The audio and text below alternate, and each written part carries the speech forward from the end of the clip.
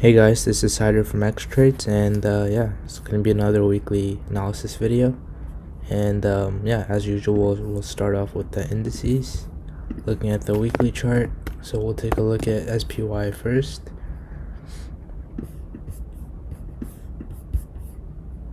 Let me remove some of these lines. So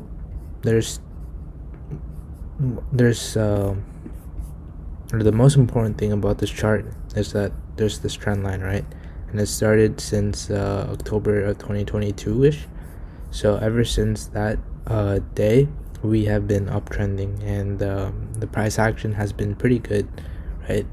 Really strong rally here, and we started getting extended, and now we're finally pulling back, and this is so far healthy action.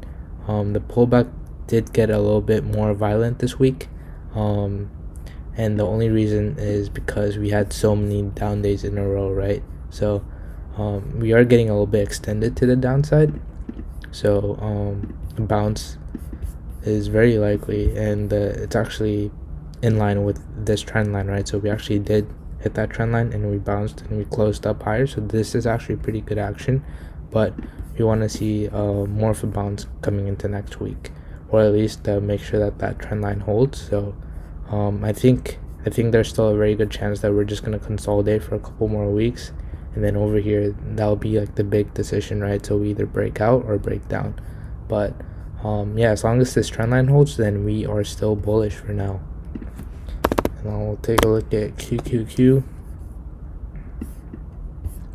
So same thing for QQQ, except it's coming back in a little bit harder this time, and it actually closed below the trend line, but we'll see if we can get a bounce back next week. But if we continue to be below the trend line, then that's 100% signal to get out of longs and look for short opportunities, or it's very possible that we just chop around, right? So but yeah, if we lose that trend line, then definitely don't want to be in longs here. But yeah, definitely got very extended here, right? Had a very nice rally, got extended, and now we're pulling back in pretty hard. Last 3 weeks have been pretty brutal. We gave back what, 1 2 3 4 5 6 7 weeks of consolidation. We're giving up, or 7 weeks of rally and consolidation have been given up in the last 3 weeks. But yeah, we'll see if we can get a bounce off that trend line. But besides that, not much else to do, right? If we bounce off that trend line, then that's a green signal. Continue to buy stocks in uptrends, and yeah, it could be a very good opportunity to for a move back up to 382. But like I said, with SPY, I think there's a very good chance that we'll bounce, and then we'll just consolidate, and then a big move will come around that October time, where we break out or break down.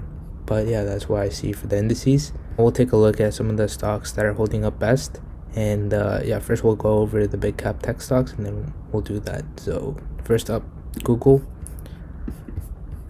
So Google has been holding up really well, and it's actually forming a very nice bull flag here. This week not much happened, just another consolidation week, but yeah, this one's holding up really well. And if that 132 level gets taken out, then this could be a really good buy signal. But yeah, Google's been holding up really well. Carved that nice bottom here, nice base here, broke out of the base, now forming a very nice bull flag. And I think a good chance that we see 136 if this decides to break out. But overall, very good action on Google. Next up, Tesla. Tesla has been acting really bad, right? Last couple weeks. Let me remove everything. Most important line is this, right? And then you also got resistance here and some support at that 207 208 level. But yeah, I think Tesla, a very good chance that we'll get to like 207 208 level, and then we could see a bounce off that trend line. And yeah, that's what I see for Tesla. But if we don't bounce off that trend line, then this could be a very good short setup for a move back lower, right? But yeah, not great action on Tesla. Lots of selling this week, but looks very extended here, so I think there's a very good chance that we will get a bounce, right? So but yeah, we'll see what happens next week. I think good chance that we could pull back just a tiny bit more and then bounce. But overall, Yeah, Tesla short-term bearish. Next up, we'll take a look at Meta. So Meta finally broke down this week. It's been holding up this very strong uptrend ever since the start of 2023, and it finally broke down this week, so we'll see what happens there. Taking a look at the daily chart, Friday was really nice hammer forming. It gapped down but closed strong, and it did that on big volume, so that's a bullish sign. But yeah, we really want to reclaim that 290 level. That's a very key level. If we can do that, then potentially see a bounce for Meta next week, but we want to do that ASAP. Next up, Amazon. So Amazon is attacking pretty well, honestly. Not too much of a pullback. Had a bull flag forming here, and then it broke out. Now another bull flag's forming here. So we'll see what happens there. But overall, Amazon does look pretty good. It just looks like it's consolidating while the market's pulling back. This one just looks like it's going sideways. So this is good action, and it's showing relative strength. So we want to see a couple more weeks of sideways action, potentially even wait for that trend line to catch up to price, and then we could see that big 143.5 breakout. But overall, Amazon's acting pretty well. Next up, Microsoft. So Microsoft also broke down the uptrend, and it got all the way down to like 309, 310 level, and it did get a bounce there, and it actually formed a pretty nice hammer. So that is good action. Let's take a look at the daily chart.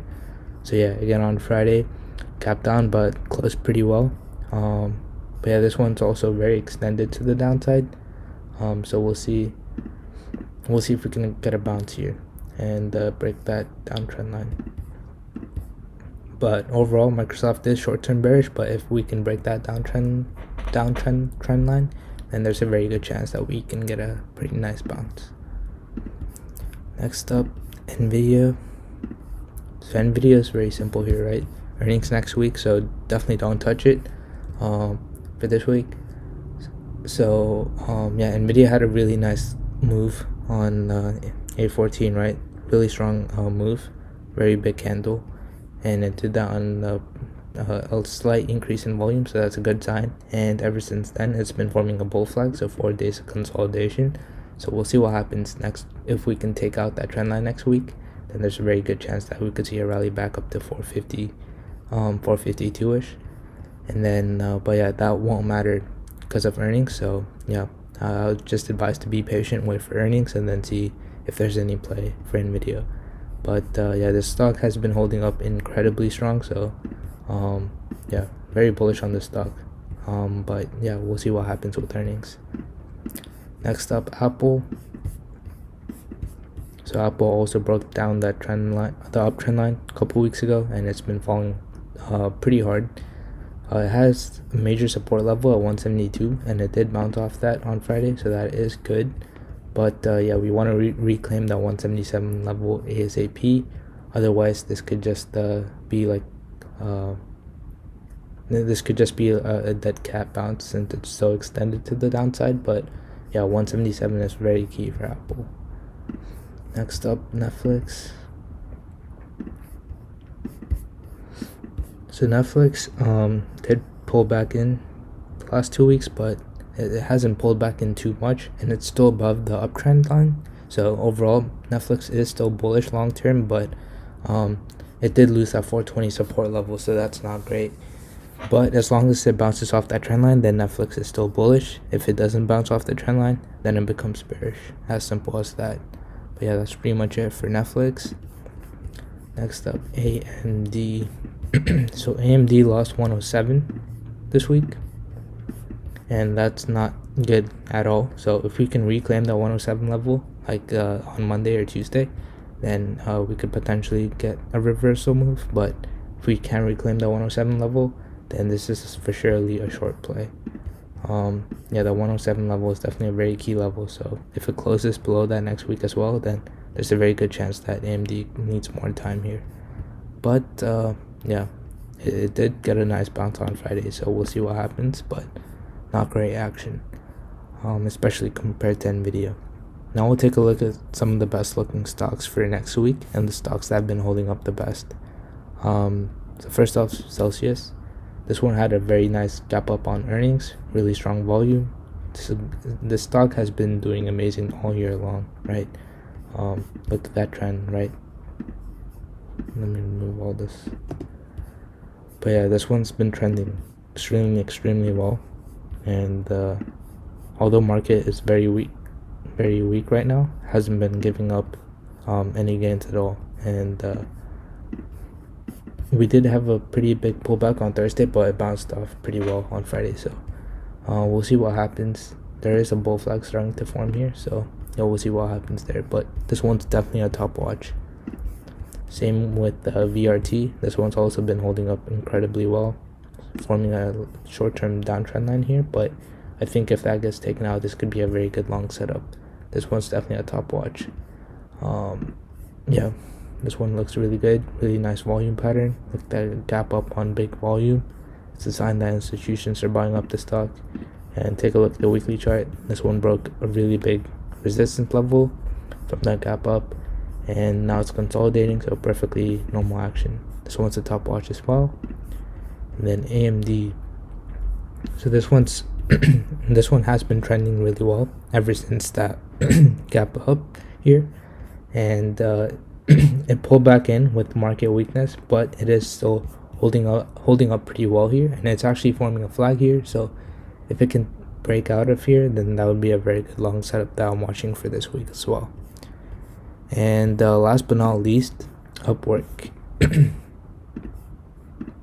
So this one's also holding up pretty well here, forming a pretty nice bull flag. Really strong reaction to earnings, really big volume.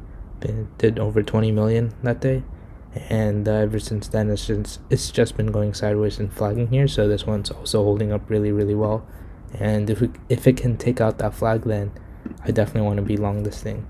But yeah, look at that volume, right? Huge volume compared to the volume bars before. Clear signs that institutions are buying up the stock.